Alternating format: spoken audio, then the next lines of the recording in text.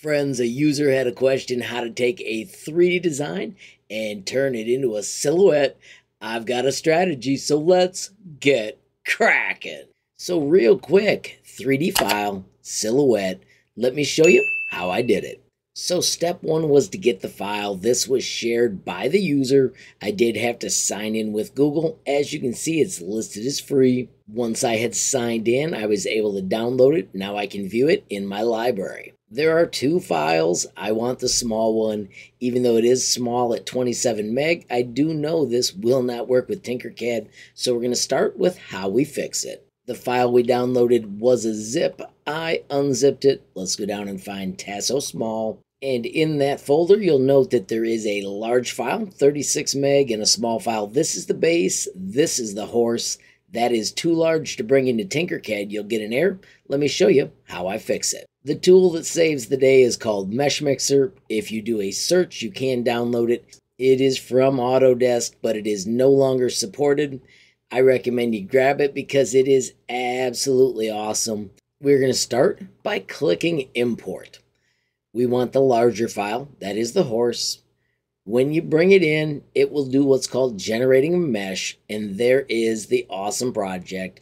Very, very detailed, and we're going to have to fix that so we can bring it into Tinkercad. Step one is Control A, which is Select All.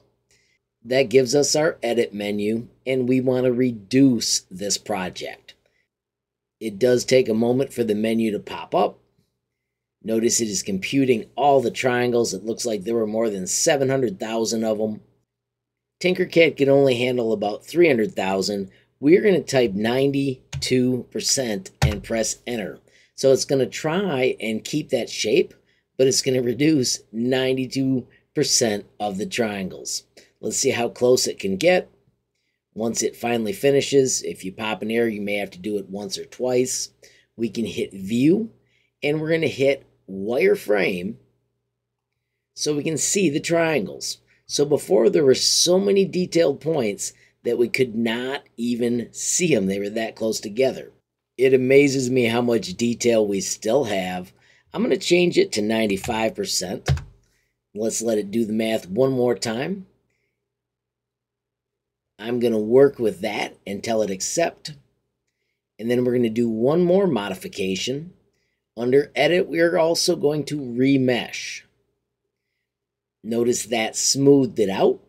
And I'm going to change that density to -50 and press enter. Notice now they are spaced much more, and this makes our horse and rider much more simplistic. Although you can tell it is still a 3D object. At this point, I'm going to hit accept. I think this will be enough to get it into Tinkercad. And we're going to simply hit File, and we're going to hit Export. I'm going to name this one Horse Test 3, and then I'm choosing the STL binary format. And finally, click Save. Now we can close Meshmixer. I will save this doc. Of course, I already did earlier. This time I'm going to put a 2 after it. It's just in my Downloads folder and saved. And now we're back in Tinkercad where we can create a brand new 3D design. I'm going to start by naming it. This is going to be called Horse.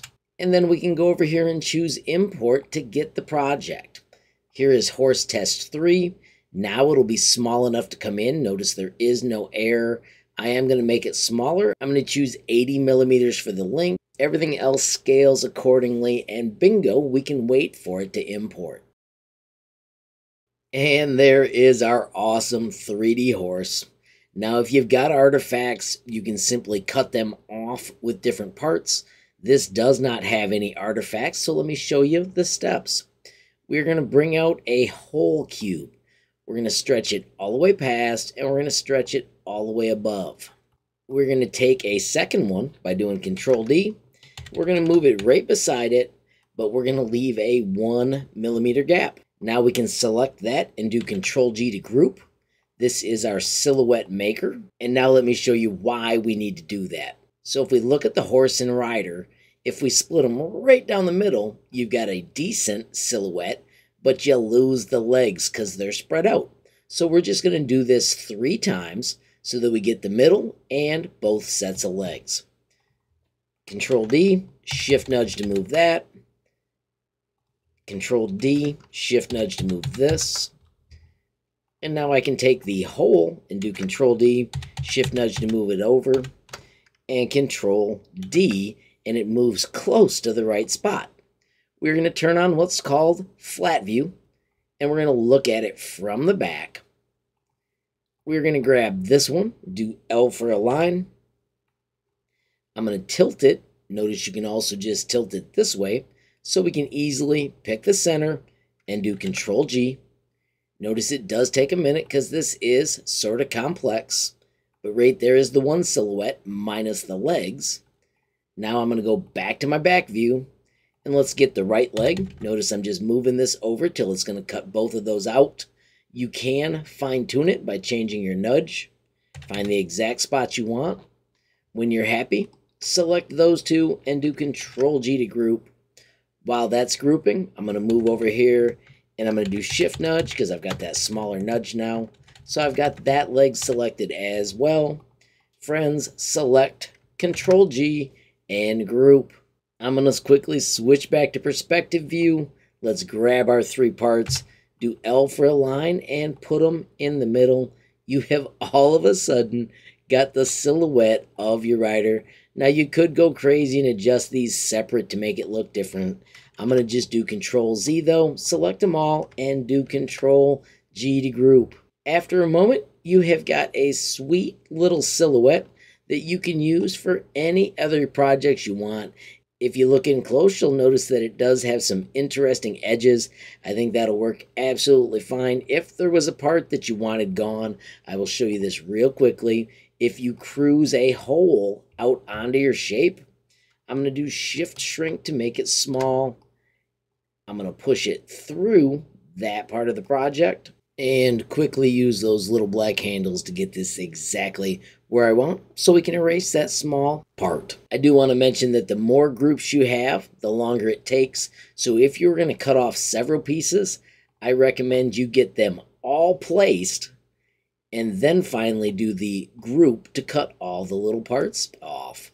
So there you have it, friends. Relatively easy steps to take a 3D model and turn it into a silhouette. Of course, have a glorious day and keep tinkering. Friends, as I wrap up, I do want to take a moment to remind you about my website, HLModTech.com. I've got a tab dedicated to Tinkercad. Below that, you'll find tons of amazing categories, also the day one favorites, the useful starters, and the Tinkercad essentials. If you scroll down a little bit further, you will find my course, Tinkercad in 20 Days, which is hosted on cadclass.org.